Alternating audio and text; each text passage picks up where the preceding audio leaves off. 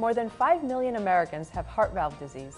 However, some people never have symptoms, and others may dismiss them as a part of aging. Once diagnosed, this heart condition can be successfully treated. That's why early detection and diagnosis are so important. We will provide important information about heart valve disease on this week's Health Talk. We're up next.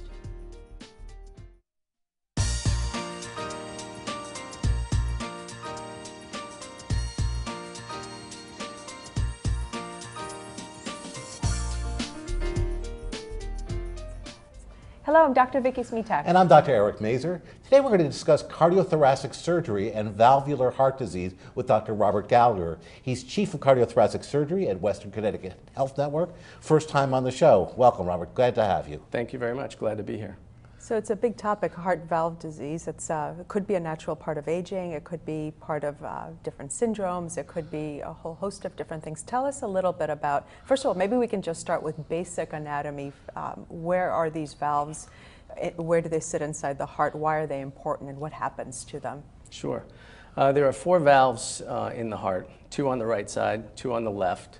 The heart can be divided into basically an upper and lower chambers. The upper chambers are referred to as atria. The lower chambers are ventricles. There are valves that sit between the atria and the ventricles. On the right side is the tricuspid valve. On the left side, that's the mitral valve. And then the 2 other valves are the pulmonic valve and the aortic valve. The valves that I really want to concentrate on today are the 2 left-sided heart valves, which are the mitral valve and the aortic valve. And those valves are important, aren't they? Because as the heart squeezes, you want the blood to go in the right direction. And so if the blood's coming in from one side, you want it to go out the other side. Exactly right. Basically, as in a very simplistic way. Right. Yeah, I mean, the valves are, I mean, they're very sophisticated, but they're very simplistic in the sense that they do allow unidirectional flow of blood through the heart by simply opening and closing and ensuring that as the blood enters each chamber, it continues to move forward and doesn't go backwards, and it can move forward without a lot of restriction of flow. So that's what we mean. So when valves are damaged, Robert, or when they're not working anymore, what exactly does that mean? And it could mean a couple of different things, but ultimately, what does it mean when the function is no longer good? Well, when valves start to fail, they fail in one of 2 ways. They either become narrowed, which is referred to as stenosis, or they become leaky, which is referred to as incompetent or regurgitant. The aortic valve usually has a problem with stenosis. That's the predominant pathologic condition that it suffers from. Most of the time, aortic stenosis is a result of a calcific process that occurs as sort of a process of aging. People can develop aortic stenosis if they have 2 leaflet valves instead of 3 leaflet valves, which is something that they're born with. That tends to present at an earlier age. The mitral valve doesn't often become stenotic. The only time we see stenosis of the mitral valve is in patients who have rheumatic disease. And rheumatic disease in the United States. Rheumatic fever, not. Yeah, well, they started out, they had untreated strep infection as a child, right, resulting in rheumatic fever, and then later on it affected the valves, and over time the valve becomes thick and stiff. It's when you look at those valves, it's very characteristic that this is a patient who had rheumatic fever at one time. So that's rarely seen in this country. It is still seen in underdeveloped countries. Usually those patients present much earlier. They present in their 30s. The problem is, I saw a case of acute rheumatic fever as a medical student in Baltimore. I have not seen one since. So it's really. I can't say that I've seen and one. She's as a pediatrician. Yeah. It's become such a almost non-existent disease in this country. Well, now with rapid strep tests, people can diagnose it early, get put on appropriate antibiotics, and so yeah, it's something that we don't really see. The problem with mitral valves really is a regurgitant lesion.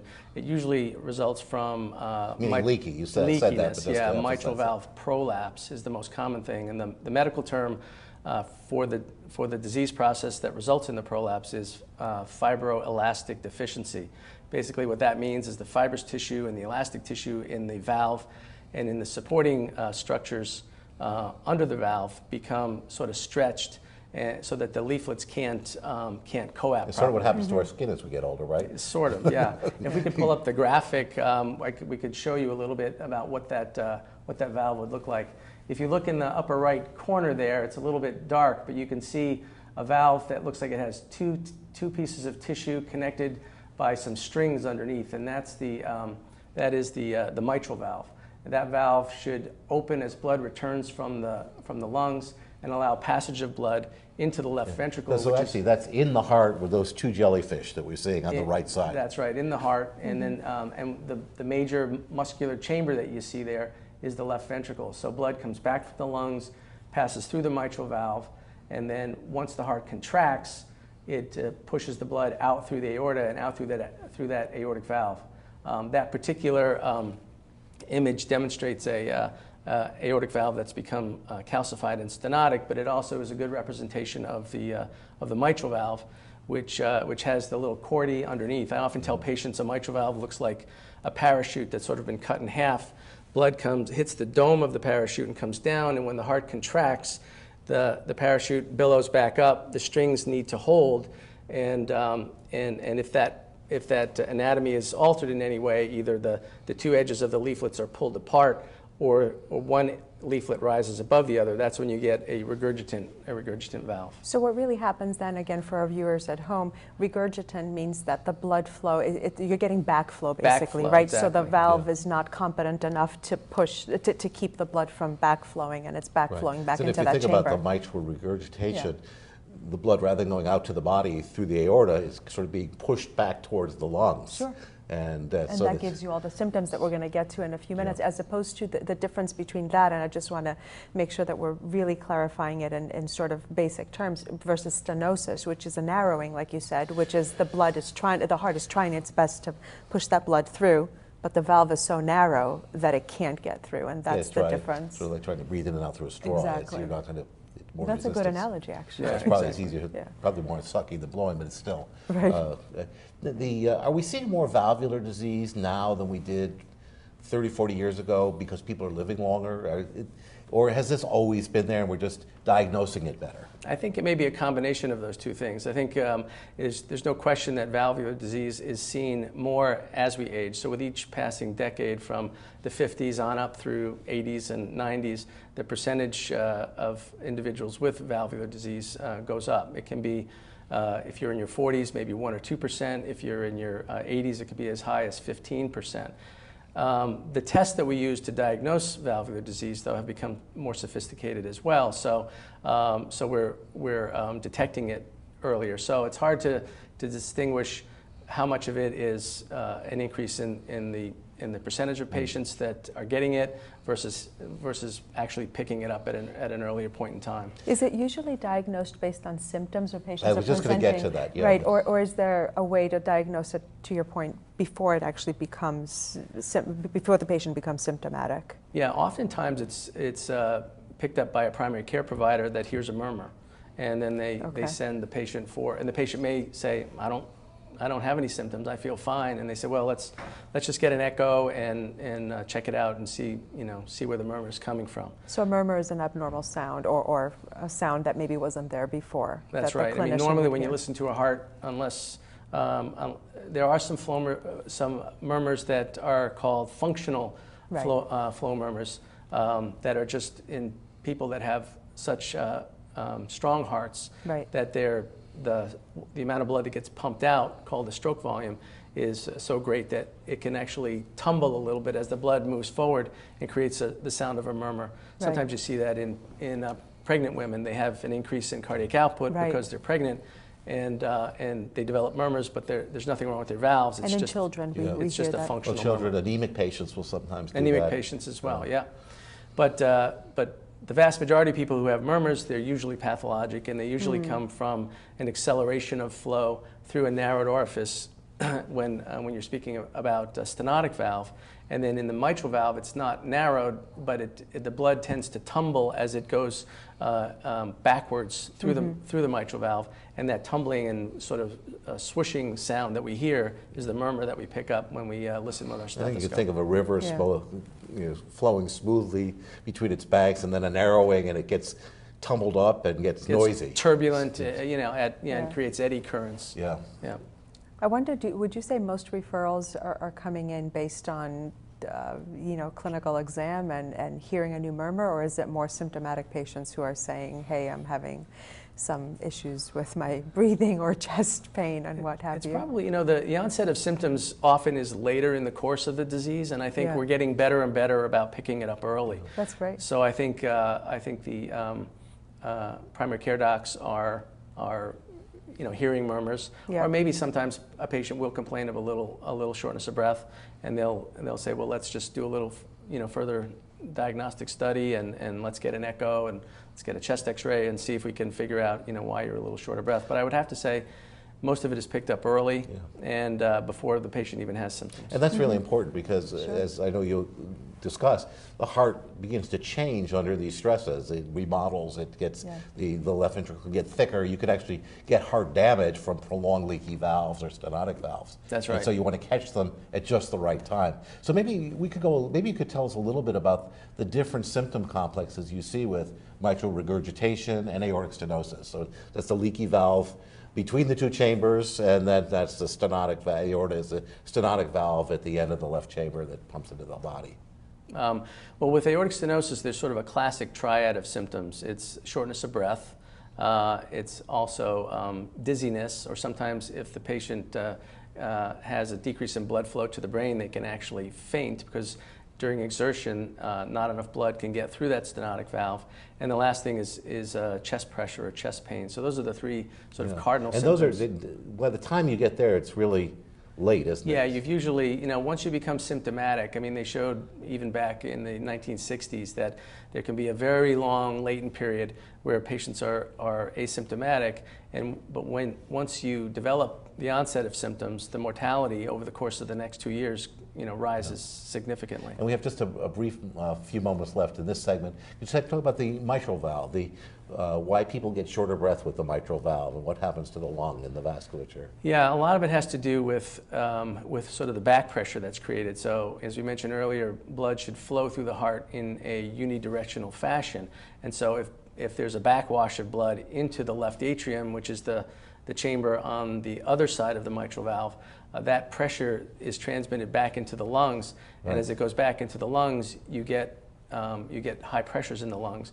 Eventually, you can actually get fluid that is sort of pushed through the lungs and ends up in the lung tissue, and the patient can get short of breath because now there's essentially water filling the lungs. So that these defects really have significant secondary sequelae. And so that's all we have time for now, but when we come back, we'd like to talk a little bit about how the diagnosis is made and then how you can correct it, surgery, which is so exciting. And so we'll be back after this short break.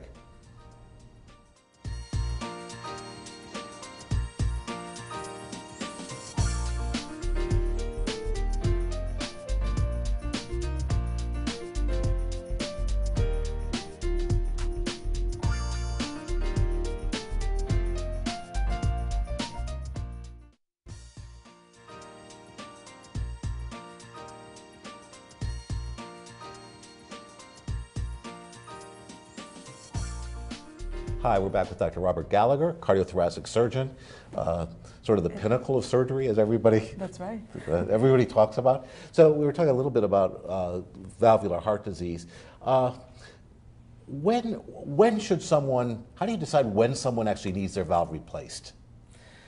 Well, as you mentioned earlier, valvular heart disease is being detected earlier and earlier because of the ease of access to an echocardiogram. An echocardiogram really is the primary diagnostic tool that we use to diagnose valvular problems. That's using sound waves to image the heart. So it's an ultrasound. That's right. It's an like ultrasound of the heart. It's very, it's benign. It has no radiation exposure, and the pictures are amazing. The pictures have gotten better and better over the years.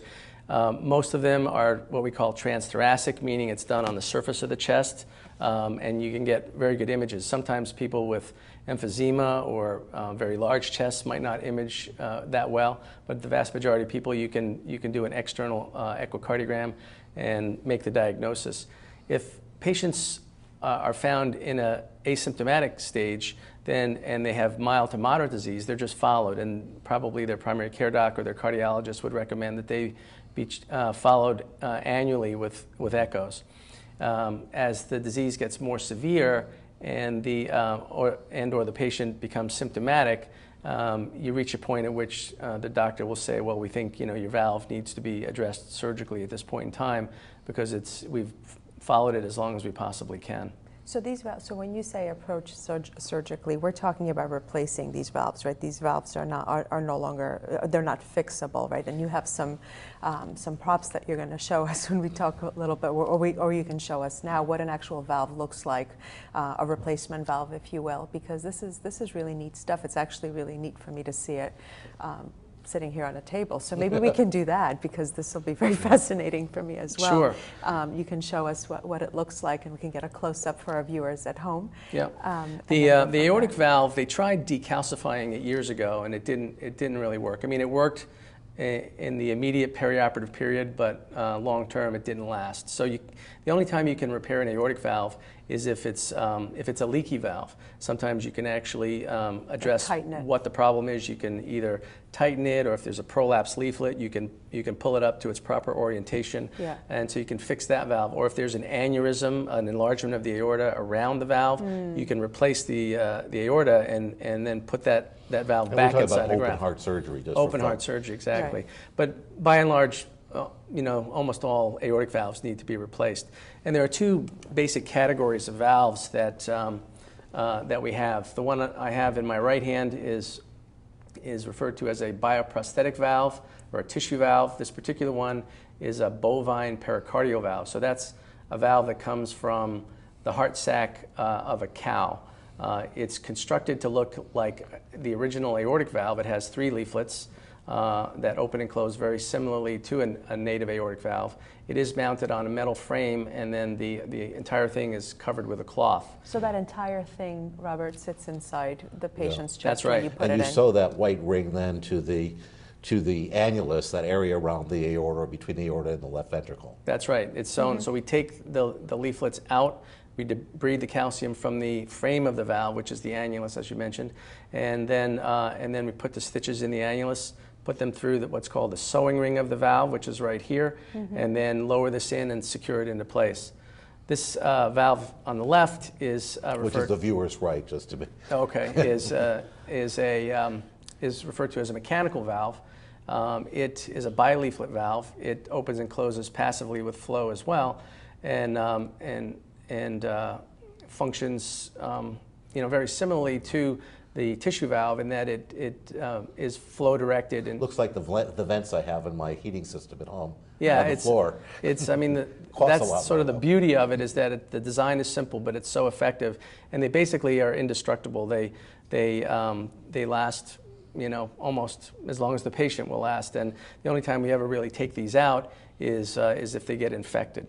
So the benefit of a mechanical valve is its durability. The downside is you have to stay on a blood thinner, Coumadin, and it does make a little clicking noise, which some people said they won't be able to tolerate. The tissue valve, on the other hand, is silent, makes no noise other than if you listen to the patient with a stethoscope, you might still hear a little residual murmur. It does not require long-term anticoagulation, but the downside is it won't last permanently. So the durability of this valve is age-dependent, and unfortunately, the younger you are, the less durable these valves are. So if you're 50, this might last 12 or 15 years. If you're 70, you might get 20 years out of it. Is that because younger people are more active and that they don't really know. They don't really know what the process is and why it's age-related like that. How do you make the decision, or how does the patient make the decision, or how do you make the decision? Is it really cut and dry? Like, are there very strict criteria saying that if you're a certain age, you get this kind of valve versus the other kind, or is it more patient preference? Like if somebody doesn't want to be on anticoagulation therapy, for example, or if they have other risk factors, you might opt to put in the other type of valve. How does that decision making happen? Yeah, I mean, I often try to educate the patient and then let them make the decision, because really they're the ones that are going to have to live with it. Either they're going to have to live with the fact that they're going to need a second procedure at some point in time, possibly, or that they're going to have to manage their Coumadin and their blood thinning for the remainder of their life if they choose a mechanical valve. But from a functional standpoint, they're both equally good. Equally they both good, do the yeah. same job, they do it well. Exactly. It's just a matter of those other things. That's right. It's a matter of, second operation or not, or Coumadin or not. And there's been a huge move away from mechanical valves because people nowadays seem not to want to have to deal with the management that goes along with blood thinning. It requires blood tests and adjustment of the Coumadin dosage. Right. Also known for folks at home, the brand name is warfarin. That people may know better. Right. But as a hematologist, I actually don't know the answer to this question. Are there any studies going on using some of the novel new anticoagulant agents with artificial valves? No, not that I'm aware of, and we wish that they would, because it would make I think, because that might change the equation, because it doesn't require monitoring, and you'd think that they should work, but you don't know that at this point. I think when you look at the number of people who have atrial fibrillation, for which most of these novel anticoagulants are used, it's far greater than the people who have valvular heart disease that might choose a mechanical valve, and so I think the companies have possibly chosen not to study them in those patients, because if they end up in the study trials that they don't work properly, the consequence potentially is the patient could have a stroke. So I think when they look at the number of patients versus the liability involved, my guess is that they don't really want to study the novel agents in patients with mechanical valvular disease, valvular replacements. It's too bad, because it might, if it does work as well as warfarin, it would offer people a much simpler alternative. And then avoid the second surgery down the road. Because people in their 50s and 60s, that's sort of the in-between age. Somebody in their 40s, I almost always try and direct them to a mechanical valve, because they said, you could end up looking at 3 valve surgeries in the course of your lifetime. You really don't want to do that. Each time you go back, it's tougher and riskier. Yeah, I'm just going to ask, just how debilitating is the operation? Yeah, what's the This is surgery a like? big operation, isn't it? It is big, and a lot of it depends on comorbidities and the status of the heart as the patient comes in for surgery, but the first time surgery is relatively low risk, primarily because we've opted to operate on these patients earlier than we did years ago, and I think that's the beauty of following Waiting before these. the heart starts to fail. That's and right. Try to catch them when they're strong and can tolerate. Yeah, following these patients. I mean, there's definitely been a swing of the pendulum back towards early detection and earlier intervention before the heart starts to deteriorate and function. How quickly do patients go home after having a surgery like that? Yeah, because this is, we talk so much, and Eric and I have done so many shows on minimally invasive surgeries of all different kinds. This is clearly not that, and it can't be, in the setting that we're talking about, but still, everyone's interested in recovery times, and even with open heart surgery, it's not what it used to be, right? Patients are still going home probably earlier than they used to. They are. You can talk a little bit about that. Yep, usually the patient will go home in about 5 or 6 days.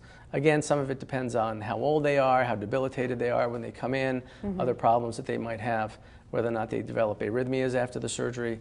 But for the most part, if it's a relatively straightforward, low-risk valve replacement, say an aortic valve replacement, the patient will be home in about 5 days. And we have just a few seconds left. Could you say something about TAVRs? We've done shows on this, but it's a non-invasive way to replace the aortic valve transvenously. Just say a few words about how that fits in with what we were talking about today. Sure. TAVR stands for transcatheter aortic valve replacement. It originated back in around 2002. First case was done in France, and it was initially designed for patients who are considered to be inoperable. It was a novel way of approaching this. It's a valve that's actually mounted in what you can think of as being almost like a cylindrical wire cage. It's crimped down to a very tight dimension so that it can be introduced either through the leg artery. Sometimes if there's atherosclerosis in the leg arteries, it has to be introduced in other areas, but the delivery sheaths have become so small now that probably 95 to 98% of patients can get it through their leg. It's delivered up through the aorta and around the arch and down to the aortic valve. And when the valve is deployed, some of them are self-expanding, some of them are balloon expanded, then it sort of locks into the existing valve that's there. So the leaflets aren't removed unlike what we would So do. it crunches the pushes old it valve up aside. against The periphery. leaflets just get pushed apart, and the valve actually locks into that calcium in that diseased valve. That's interesting, we- and that's all we have time for. Unfortunately, our segment went by very quickly, but we would love to have you stay on to help answer our viewer question this week. So this was a great discussion. I've certainly And learned a we'll lot. take the break, and we'll come back after a short break. Right now, we're going to also take a look at some of our future events sponsored by Western Connecticut Health Network.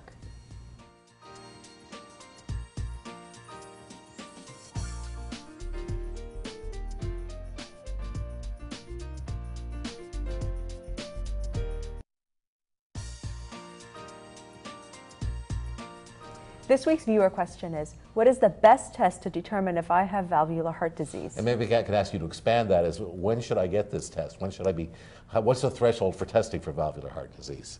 I think the best test by far and away is an echocardiogram, that ultrasound test that we were referring to earlier. It's simple, there's no radiation involved, it's basically non-invasive, it's done on the surface of the chest, so and it gives us excellent images, not only images of all of the intracardiac structures, but images of flow within the heart and resistance to flow in a stenotic valve or backflow, as we mentioned earlier, for regurgitation. So it's the best test. So because it's so non-invasive, anytime a murmur is detected, I think a patient should have an echocardiogram, even as a baseline, because if you're going to follow that patient over the course of their lifetime, you want to know, You want to know where they're starting from. Where they're starting from and how it progresses over time, and know when to intervene, because you never want them to fall off the cliff, so to speak. Right. And that's all we have time for. So thank you Thank so you. much. Very, very interesting topic. If you at home have a question you'd like to ask on Health Talk, please contact Vicki and me at HealthTalk@norwalkhealth.org. Eric and I would like to thank our guest, Dr. Robert Gallagher, for coming on Health Talk today, and we will see you next week on Health Talk. Bye-bye.